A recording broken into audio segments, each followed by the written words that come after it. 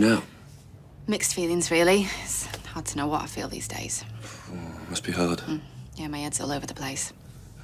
Speaking of mixed feelings, I was kind of surprised to hear you've been down a cop shop.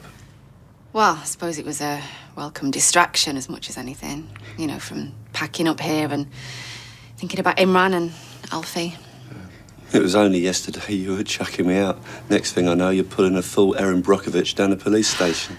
Well, I am a complex woman. Is that what they call it? You don't know what it means to have an old friend like you turn up. Who's not been involved in everything that's been happening these past few months. Isn't judging me. You know me. I'm happy with somewhere to sit and a cuppa. Is that all?